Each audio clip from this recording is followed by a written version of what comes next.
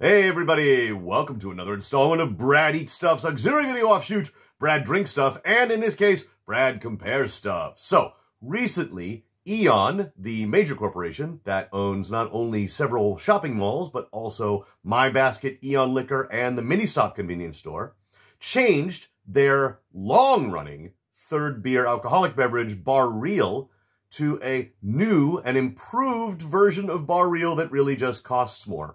So, I managed to pick up a can of the old Barreal Rich Taste and a can of the new Barreal Grand Rich Taste, which is more expensive, to see if they actually changed the formula or if it's just the same damn thing with a new design and name. All right, so let's give it a try.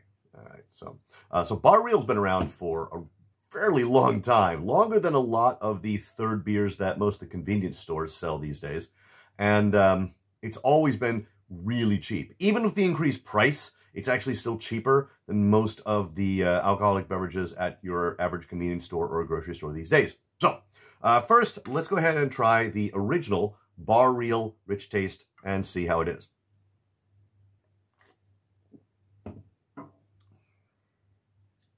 Okay. It tastes kind of like a cheap beer. It's not bad. It's pretty strong. It's a 6% alcohol. But yeah, it's not bad. All right, now, let's try the Barreal Grand Rich Taste, see if it's any different.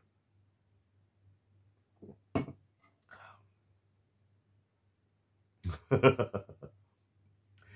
pretty sure that's exactly the same thing. All right, so basically, Barreal went several years without increasing the price, and I think in order to justify it, they just changed the design, the name, and jacked up the price so that they could say, yes, we've redone our beer. Anyway, let's try one more drink of each just to be safe, all right? So first, Barreal Rich Taste. I mean, it's fine.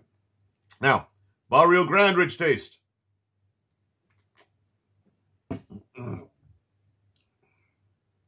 Yeah, that is the same damn thing. So, as always, change in packaging and rebranding just to justify an increase in price. It's kind of a shame.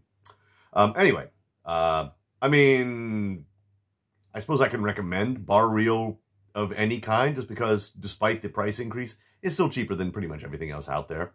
And, I mean, yeah, I'll get it again. I often get a can of this after work just because it's pretty refreshing. Anyway, I have plenty of each of these, and I'm going to go ahead and finish them off camera. But I appreciate you guys stopping in, and we'll see you in the next one.